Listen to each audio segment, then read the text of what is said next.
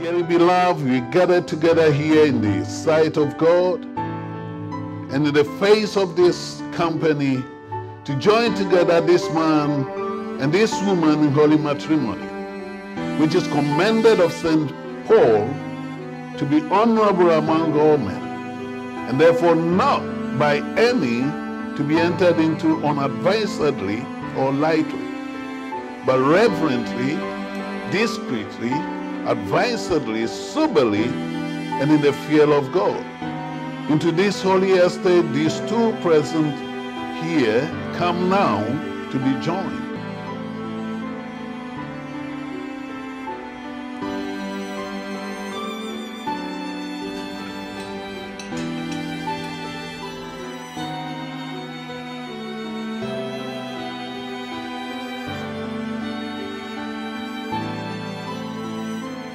I, John Asaidankwa, Take the Portia Ikea Abefechampo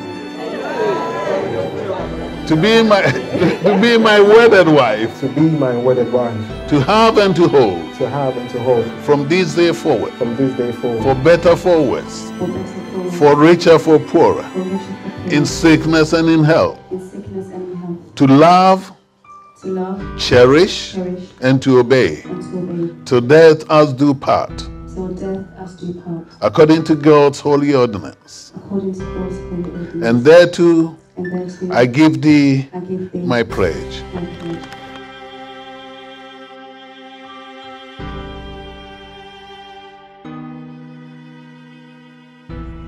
Just a quick speech. To me, I don't have an older sister, but Portia to me has been an older sister for as long as I can remember.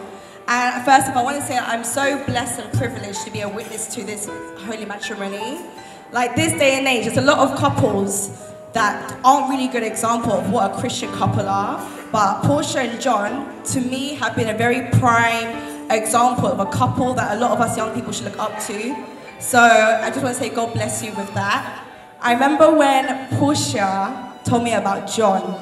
And I know some of us in this room know how sometimes Portia can be kind of stubborn, you know.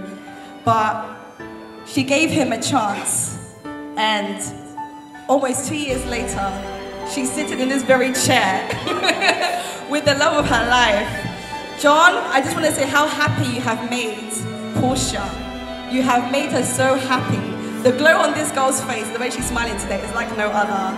And honestly, I'm just looking forward to the babies, more babies, amen. More babies and more babies. God bless you. Amen.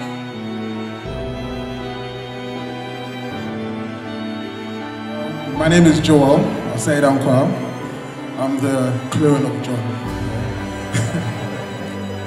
I'm so honored to be here today, witnessing this beautiful union of my brother and his beautiful wife, Portia. You know, I remember when, well, I'm going to tell you how John and Portia met. So, we were at Thanksgiving service of our dear departed auntie Cynthia Manful, and we were sitting upstairs on the right-hand side, yeah. And Portia was ministering.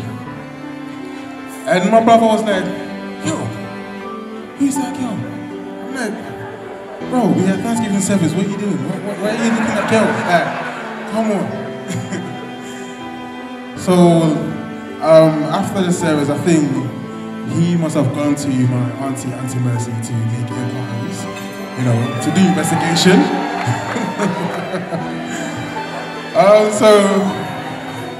So after some time,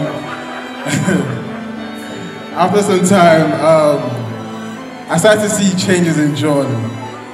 Sometimes this guy will be in his room and giggling and laughing. I'm like, what's going on? I'll go and he's lying on his bed with his legs up high or leaning on the wall. I'm like, bro, like,